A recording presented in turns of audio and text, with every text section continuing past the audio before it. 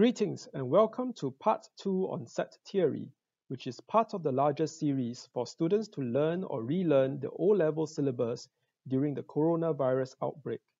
This episode will be covering Venn diagrams and will specially feature the Avengers. The success criteria for today will be for students to be able to construct and populate Venn diagrams, shade a given region of a Venn diagram, and solve problems using Venn diagrams.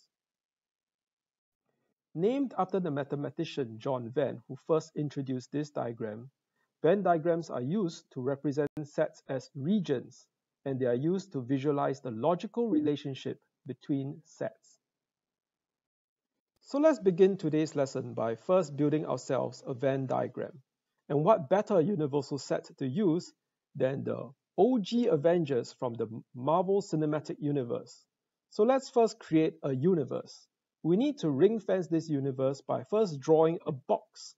And we're going to label this box with the universal set. This is represented by the Greek letter psi. Next, I'm going to populate this universe with the 6 original Avengers from the MCU. Of course, just having 6 Avengers floating around aimlessly in space is quite meaningless. So let's make this a bit more exciting by introducing a set. We'll let set A be the set of ordinary humans. So since Hulk is a gamma irradiated, Captain America has taken the super soldier serum, and Thor is the god of thunder, only Iron Man, Black Widow, and Hawkeye qualify to be in set A. So let's rearrange them. We can also say that those 3 elements, Captain America, Thor, and Hulk, are not inside set A, so they are in A prime.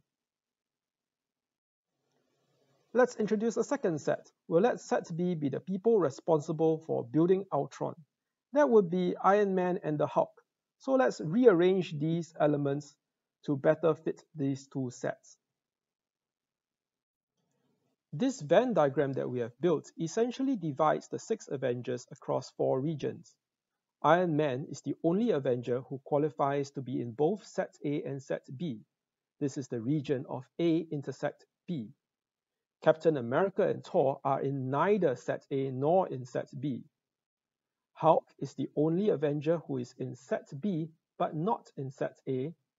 And Hawkeye and Black Widow are the only ones who are in set A but not in set B. Hopefully, from this example, you can appreciate how a Venn diagram can be used for classifying objects, how it surfaces common properties between different elements, and the logical relationship between elements and sets. After that marvelous example, let's use this checkpoint to test your own understanding. Complete the Venn diagram on the right to illustrate the information that you have been given.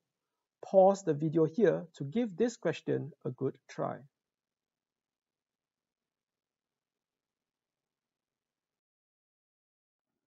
Let's go through the answers. What we can first do is list out all the elements. So for the universe, that would be the numbers 0 to 9. For set A, only 4 of those numbers are prime numbers. They are 2, 3, 5, and 7. And 12 has 6 factors. They are 1, 2, 3, 4, 6, and 12, but 12 is too big, so we will exclude that one. If we compare set A and set B, we can see that the elements 2 and 3 is common. So we can move them into the region where A intersects B. What is left in set A is the elements 5 and 7, so these will go into the region that is in A but not in B. And what is left in set B are the elements 1, 4, and 6, and these will go in the region of B that is not in A. Discounting the 7 elements that we have already inserted into the Venn diagram, we still have 3 more elements unaccounted for. Those last 3 elements will be placed within the universe but outside of the regions of A and B. So this will be the completed Venn diagram. Did you get the answer? On to success criteria 2. We're now looking at how to shade a given region of a Venn diagram. Let's run through some simple shading first. If you are asked to shade the region of A, just simply shade everything inside A. Likewise, if you are asked to shade the region B, just shade everything inside B. If the problem is to shade A union B, you shade everything inside A together with everything inside B. If you're asked to shade A intersect B, that intersection is the common region between circle A and circle B, so you just shade the middle part as shown. Why don't you have a go? Try this shading. How would you shade the region which is represented by A intersect B prime? Let me give you a hint. What does A have in common with the region not in B? Pause the video here and give this question a good try.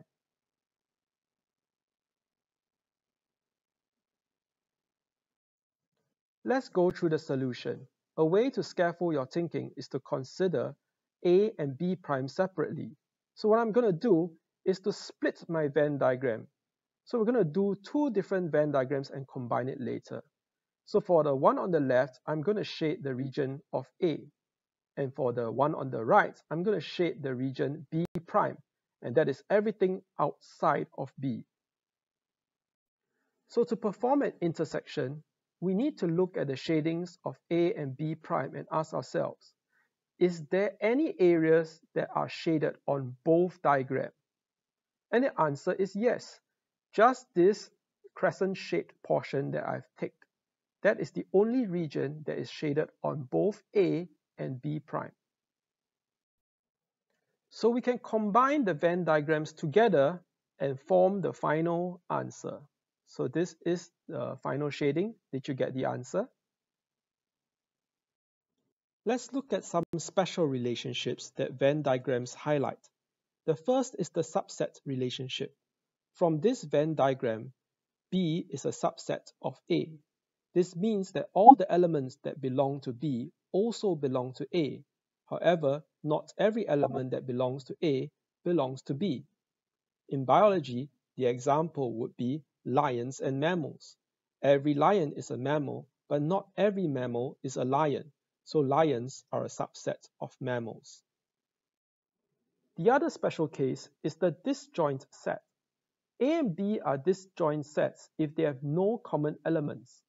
For example, in chemistry, the set of alkali metals is disjointed from the set of noble gases. There are no elements that belong to both groups. So let's apply Venn diagrams for solving problems. Say I have a class of 30 students. 15 students are able to play the piano, and 12 of them are able to play the violin. Given that 10 students do not play either instruments, how many students are able to play both the piano and the violin? How would you tackle this problem? So let's start with a Venn diagram. I'm going to let P be the set of students who play the piano and V be the set of students who play the violin. Instead of populating this Venn diagram with elements, we're going to label the cardinality of each region. The easiest region here to label is the region outside P and V, and that would be 10, the number of students who do not play either instruments. If we let the number of students who play both instruments be x, then the number of students who play the piano only would be 15 minus x, and the number of students who play the violin only would be 12 minus x. By adding up the cardinality of the four regions, we should get 30, which is the total number of students. And by solving this equation, we get x equals to 7 and conclude that 7 students are able to play both the piano and the violin. Now it's time to challenge yourself. Check your own understanding with checkpoint 3. Pause the video here and give this question a good try. Now for the solution. This is a problem that challenges us to consider the extreme cases.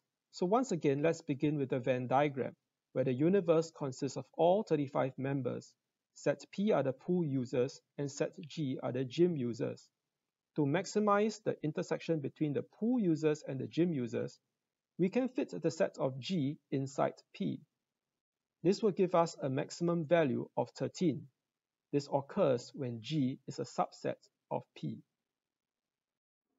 On the other hand, to minimize the intersection of the two groups, we can have the two groups to have as little as possible to do with each other. And this is done by making the two sets disjoint sets. This allows us to make the minimum possible number to be 0. You have to be very careful here and check that the sum of the elements in set P and set G, which is 13 plus 19, is less than the total number of members, which is 35. For further practice of Venn diagrams, I've attached a link below for a worksheet for extra practice, and the solution sheet will also be included for you to self-check your answers when you are done with the worksheet. Finally, let's go back to our success criteria. Are you now able to construct and populate Venn diagrams? Are you able to shade a given region of a Venn diagram? And are you able to solve problems using the Venn diagrams? If you have still any concerns about any of the success criteria, please leave a comment in the comment section below.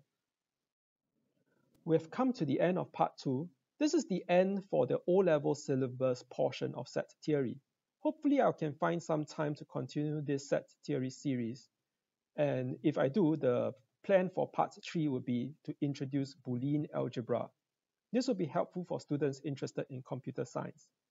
Anyway, thank you for your kind attention today and have a great day of learning.